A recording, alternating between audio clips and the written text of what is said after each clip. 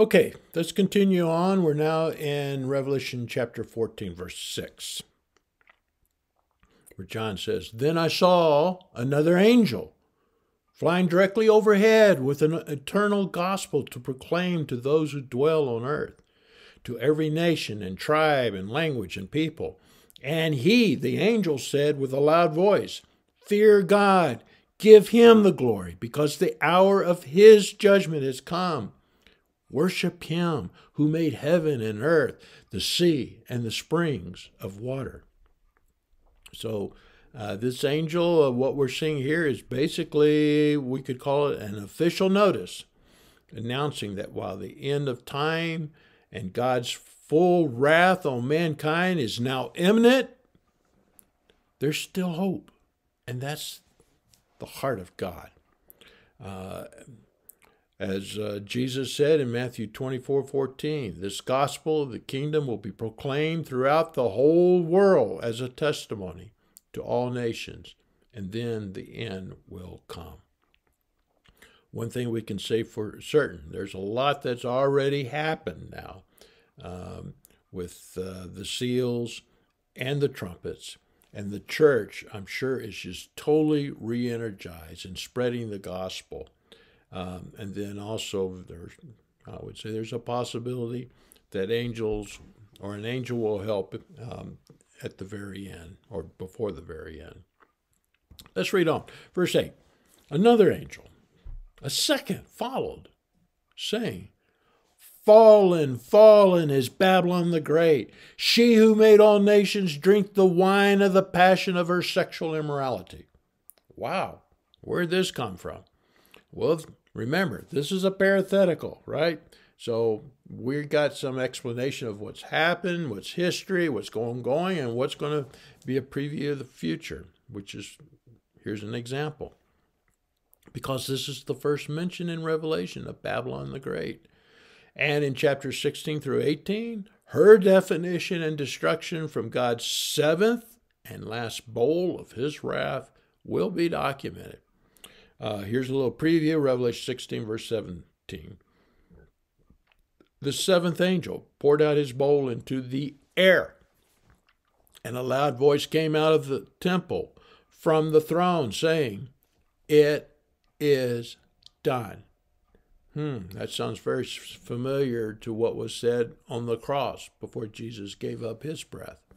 His first mission, it is finished. Now the second mission, it is done. The great city was split into three parts, and the cities of the nations fell. And God remembered Babylon the Great to make her drain the cup of the wine of the fury of his wrath, which we will read in Revelation. Verse 9, "Now we got another angel, a third, that followed him, saying with a loud voice, 'If anyone worships the beast and its image and receives a mark on his forehead or on his hand, he also will drink the wine of God's wrath, poured full strength into the cup of his anger. And he will be tormented with fire and sulfur in the presence of the holy ones and in the presence of the Lamb. And the smoke of their torment goes up forever and ever, and they will have no rest day or night, these worshippers of the beast and its image, and whoever receives the mark of his name.'" So this is a very severe warning. One thing we can say, if people hear this and they have not taken the mark of the beast, it's not because they have not been forewarned. And this is something that we need to keep in mind, and that is, we're just passing through. We all move on. We all pass. And we will go home. And I hope and pray that that home for all of us will be God's coming kingdom. Compare this, though, with Isaiah 66:24, and once again, this just leaves no wiggle room concerning the after what happens in hell.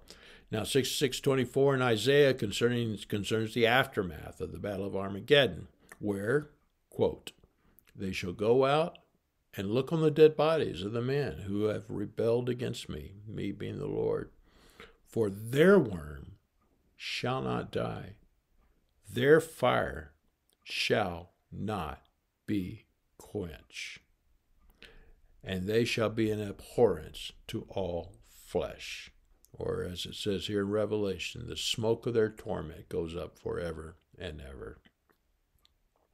So this is further scriptural proof on the reality of hell, and also stands as a warning today to the spiritual choice that we all have to make, not just the end-time generation. But we are being told in very clear terms, whatever you do, whatever it takes, even if it means dying as a martyr, do not worship the Antichrist. Do not take his mark, no matter what. Okay, now, John, here's a call for the endurance of the saints, those who keep the commandments of God and their faith in Jesus. So what we're referring to here specifically are Christian saints, because it's Christians that put their faith in Jesus. And I heard a voice from heaven saying, "Write this, blessed are the dead who die in the Lord from now on." Then we hear, "Blessed indeed, says the Spirit, that they may rest from their labors, for their deeds follow them." So, once again, we got a second call in this parenthetical set of 3 chapters for the endurance of the saints. And when Scripture reiterates something, not only is that point important, it is of utmost importance. And we read earlier in chapter 13, verse 9, "If anyone has an ear, let him hear. If anyone is to be taken captive, to captivity he goes. And if anyone is to be slain with the sword, he must be slain," or beheaded. Here's a call for the endurance and faith of the saints. And we hear, "Blessed are the dead who die from the Lord, in the Lord from now on." This was pretty much explained to us in the breaking of the 5th seal. The full measure of martyrs has not happened yet. Dying for the cause of Christ continues.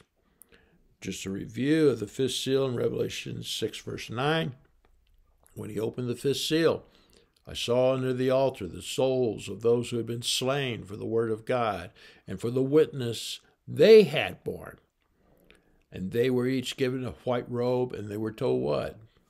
To rest a little longer. Why? Until the number of their fellow servants and their brothers should be complete, who were to be killed as they themselves have been. So this is very, very black and white. The fullness of martyrs and martyrdom is part of God's plan. But blessed are the dead who die from now on. So how do we endure? Well, Paul does a great job explaining, and that is by standing firm on your principles, standing firm on the Scripture, standing firm on who is our Lord and Savior, Jesus Christ. I have said it many times, but the more we prepare and have mentally processed through all this and have rehearsed what we're going to say, if I'm confronted with that, my words are going to be, first and foremost, the Holy Spirit will intervene and give us words. But in my rehearsing in my mind, it's I choose to obey God rather than man. And Paul says, take up the whole armor of God that you may be able to withstand in the evil day. That's what's being explained here in Revelation. And having done all, to what? To stand firm. This is how we have victory over Satan. Satan cannot force us to turn away from Christ. And here we read that this endurance, it also carries a beatitude, because we read, blessed are the dead who die in the Lord from now on. And note also that it's the Holy Spirit himself who reiterates that they will be blessed indeed, for their deeds follow them. And this, by the way, is the only time the Holy Spirit is recorded speaking in Revelation. But he is affirming that nobody who dies standing firm for the Lord will die in vain. That person will be remembered. That person will be rewarded by the Lord himself after their death. We read in Hebrews 6:10, "For God is not unjust so as to overlook your work and the love that you have shown for his name in serving the saints as you still do." Okay, let's read on. Verse 14, "Then I, John, looked, and behold, a white cloud, and seated on the cloud one like a son of man, with a golden crown on his head and a sharp sickle in his hand." So that should leave us with no doubt who this is. This is the cloud rider. This is the son of one like the son of man. This is also quoted in Revelation chapter 1, verse 13. This is Jesus, now seated on the white cloud. This is also the cloud rider as prophesied in Daniel 7, where we read in Daniel 7:13, "Behold, with the clouds of heaven there came one like a son of man. And he came to the Ancient of Days, to Yahweh, and was presented before him. And to him was what? Given dominion and glory and a kingdom, that all peoples and nations and languages should serve him. His dominion is an everlasting dominion, which shall not pass away, and his kingdom, one that shall not be destroyed." And what's God doing, or Jesus doing here now? He's harvesting in his kingdom. He has a sharp sickle in his hand. It's time for the harvest. In Jesus' own words, "The harvest is plentiful, but the laborers are few. Therefore pray earnestly to the Lord of the harvest to send out laborers in this harvest." He says also in John 4, "Do you not say there are yet 4 months, and then comes the harvest? Look, I tell you, lift up your eyes and see that the fields are white for harvest. Already the one who reaps is receiving wages and gathering fruit for eternal life." Okay, so that would have been the harvest of those that are now in rest. So that the sower and the reaper may rejoice together. But here's the saying holds true: one sows, another reaps. I sent you to reap that for which you did not labor. Others have labored, and you have entered into their labor. Verse 15 now, John sees another angel who came out of the temple, calling with a loud voice to him who sat on the cloud, "Put in your sickle and reap, for the hour to reap has come, for the harvest of the earth is fully ripe." So evidently Yahweh has given the word. Go ahead. So he who sat on the cloud swung his sickle across the earth, and the earth was reaped. And compare this to what Jesus said in Mark chapter 4, where he says, "The kingdom of God." Now, what's the kingdom of God? The kingdom of God is the kingdom of end times. The kingdom of God is the kingdom that is without evil, that is full of what? Redeemed bodies. So those who enter into the kingdom of God here are those in the end of age.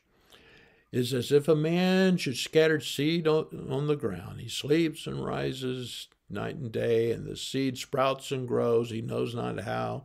The earth produces by itself first the blade, then the ear, then the full grain in the ear. But when the grain is ripe, when the crop is ready to be harvested, at once he puts in the sickle, because the harvest has come. And it says, so he who sat on the cloud swung his sickle across the earth, and the earth was reaped. We could also compare what Jesus said in the Olivet Discourse, that he will send out his angels with a loud trumpet call. That will be the rapture and the resurrection. And they will gather his elect from the four winds, from one end of the earth to the other. Okay, so we got this harvest. Now John looks, and there's another angel that came out of heaven, of the temple in heaven, and he too had a sharp sickle. Now wait a minute, we just had a harvest. And another angel came out from the altar, the angel who has authority over the fire. Now, is this just the fire of the altar, or is this also authority over the lake of fire? We don't know for sure. And he called with a loud voice to the one who had the sharp sickle, "Put in your sickle and gather the clusters from the vine of the earth." Now remember, we've already had one harvest, for its grapes are ripe. So the angel swung his sickle across the earth and gathered the grape harvest of the earth and threw it into the great winepress of the wrath of God. And the winepress was trodden outside the city, and blood flowed from the winepress as high as a horse's bride for 1,600 stadia. Wow. What we have going on here? Well, we got another angel, another mission. And as this angel has authority over fire, we question which fire, the fire before the altar or the lake of fire. But what we do know beyond a shadow of a doubt is that this angel is harvesting for the wrath of God. Compare this with what Revelation chapter 20 records. Then death and Hades were thrown into the lake of fire. This is the second death, the lake of fire. And if anyone's name not found written on the book of life or in the book of life, he was thrown into the lake of fire. Compare this also to a very powerful prophecy in Isaiah. Very powerful. Who is this who comes from Edom in crimson garments from Bozrah? He who is splendid in his apparel, marching in the greatness of his strength. It is I, this is the Lord speaking, speaking in righteousness, mighty to save. Why is your apparel red? Well, we will read in Revelation 19 that when the Lamb is charging with his army, what?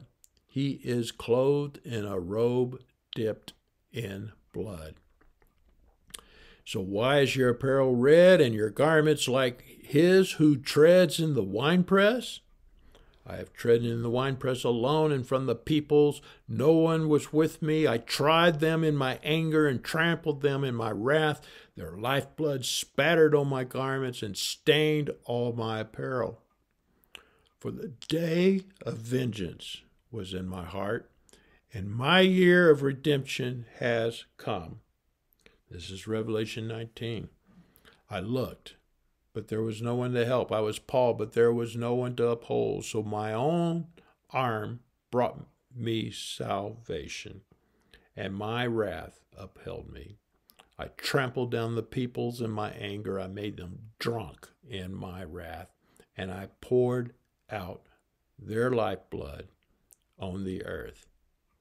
As captured by John for 1,600 stadia, as high as a horse's bridle. So, that's Revelation chapter 14. So to summarize all this, chapter 14 appears to be an interlude. It's giving further clarification on what has happened, on what is ongoing, and what is yet to come. And therefore, it's better just to sit back and understand the message and its application. That's what's important, rather than try to place these events on a specific chart, a specific timeline. Now, as for the 144,000 in chapter 7, we read where the 144,000 Jews were merely had, what? The seal of the living God on their foreheads in order to protect them from the trumpet judgments. Now, in chapter 14, the 144,000, they're refined. They've been redeemed by God, and they're labeled as firstfruits, which means that there is more for the harvest. Now we see three particular angels. The first angel is ensuring that the gospel is proclaimed throughout the earth. This is the heart of God, as reported by the Apostle Peter, 2 Peter 3:9. where he says, the Lord is not slow to fulfill his promise, as some count slowness, but is patient toward you, not wishing that any should perish, but that all should reach repentance. And then we got a second angel that announced what? Fallen, fallen is Babylon the Great, which we will read about. But in this parenthetical event, it has not happened yet. And we'll start in chapter 16. And then we got this third angel that announced a very stern warning that anyone who worships the beast and its image and receives the mark of his forehead or on his hand will drink what? The wine of God's wrath, and will be tormented forever and ever. So what we have here in Revelation 14 also was a very important what? Call for endurance of the saints. Okay? In this section of history, the saints are still there. They have not been raptured out yet. There is a blessing pronounced from heaven for those who endure. And this is reiterated by the Holy Spirit himself for everyone who keeps the commandments of God and their faith in Jesus. And we see that Jesus, the Son of Man, he initiates the harvest of the earth. We see two other angels, one who's in charge of fire. They'll initiate a grape harvest of the earth, and he threw it into the great winepress of the wrath of God. So that takes us to chapter 15. And here we see God's final wrath, where it begins. So let's go there real quick. Verse 1. Then I saw another sign. That's an important word. In heaven. Great and amazing. 7 angels with 7 plagues, which are the last. And for with them the wrath of God is finished. Interesting how John uses the word plagues. Where have we read that before? Oh, yes, in Exodus. In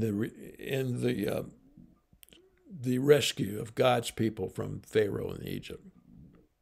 But nevertheless, what John sees here is what? Another sign, Simeon, which is a sign, a wonder, a remarkable event, a wonderful appearance, an extraordinary phenomena.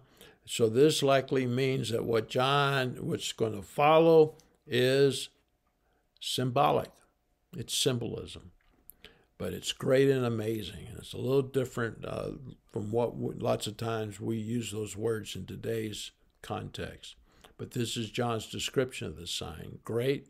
Why? Because this was to complete God's wrath. That is great.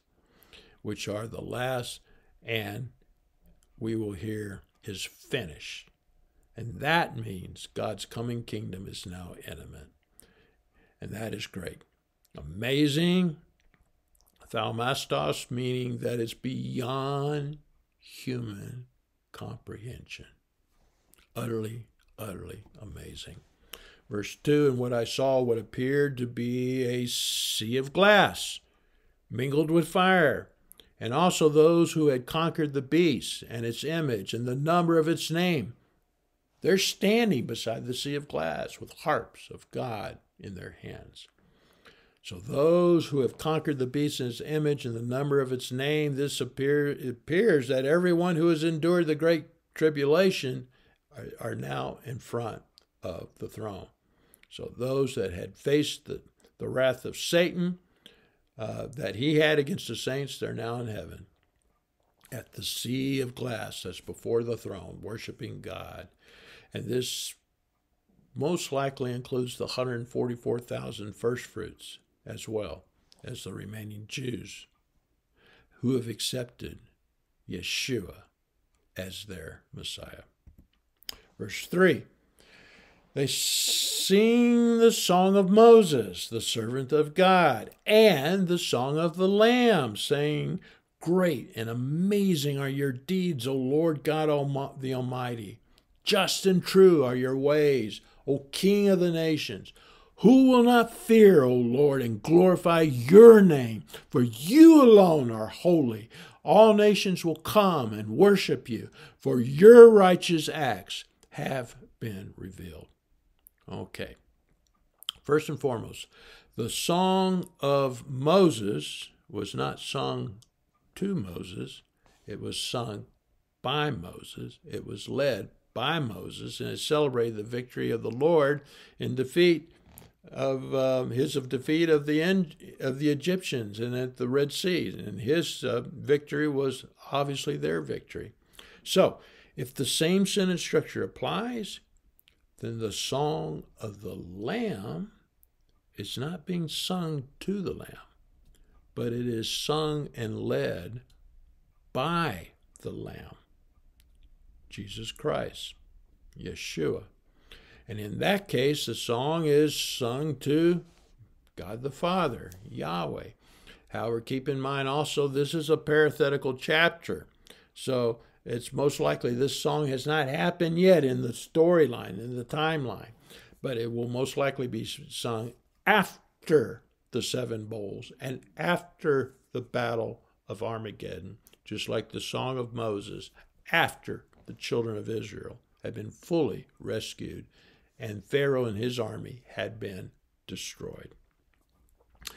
And this compares with a prophecy given by the prophet Zephaniah, where he says, they will do no wrong, they will tell no lies. Well, we've already read a little bit about this being the outcome of the refinement of the 144,000. A deceitful tongue will not be found in their mouths. Sing, daughter Zion, shout aloud, Israel. Be glad and rejoice with your heart, daughter Jerusalem.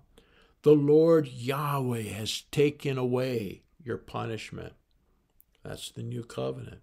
He has turned back your enemy. The Lord Yahweh, the King of Israel, is with you. Never again will you fear any harm. The Lord Yahweh, your God, is with you, the mighty warrior who saves. He will take great delight in you. In his love, he will no longer rebuke you, but will what? He will rejoice over you with singing. At that time I will gather you. At that time I will bring you home to Mount Zion. I will give you honor and praise among all the peoples of the earth when I restore your fortunes before your very eyes, says Yahweh. This also compares with some more prophecies by the prophet Jeremiah, Jeremiah 10:7.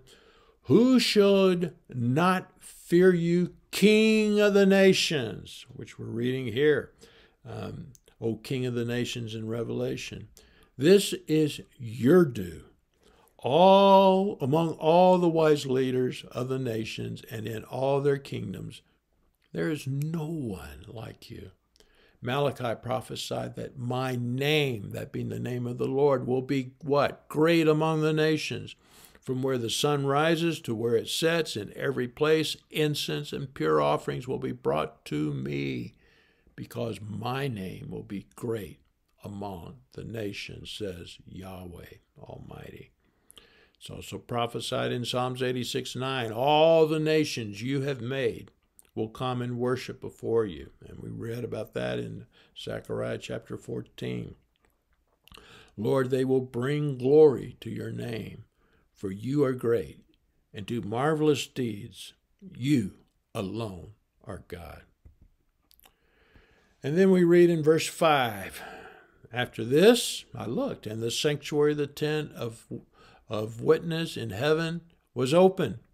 And out of the sanctuary came the 7 angels with the 7 plagues, clothed in pure, bright linen, with golden sashes around their chests. It's kind of ironic that for such a massive, catastrophic, bloody event, they're clothed in pure white, bright linen with golden sashes around their chests. And one of the 4 living creatures gave to the 7 angels 7 bowls full of the wrath of God who lives forever and ever. And the sanctuary was filled with smoke from the glory of God and from his power, and no one could enter the sanctuary until the 7 plagues of the 7 angels were finished.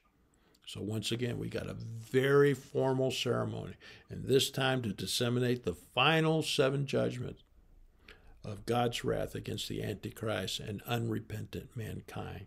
And these 7 gold bowls, the Greek word here for bowls is the same as the bowls that were used in Revelation 5:8. However, these bowls were full of incense, which were the prayer of the saints, which tells us once again the important role of prayer by the saints. And the sanctuary was filled with smoke from the glory of God, that being the Shekinah glory, that the way it's explained in Hebrew. Compare this to Isaiah 6:4, where it says, the foundations of the thresholds shook at the voice of him who called, and the house was filled with smoke. 2 Chronicles 7:2 recorded that the priest could not enter the house of Yahweh because the glory of Yahweh filled Yahweh's house. So, that ends chapter 15. And now we start chapter 16, and we'll read verse 1, where it says, I heard a loud voice from the temple telling the 7 angels, go and pour out on the earth the 7 bowls of the wrath of God. And that's where we will pick up next time. So amen and amen. This is heavy happenings in the events as recorded in Revelation. And it just goes to show us how sovereign God is, and how he is holy, and how in the end everything wrong will be made right. So thank you, Almighty God. Maranatha, come Lord Jesus. Amen and amen.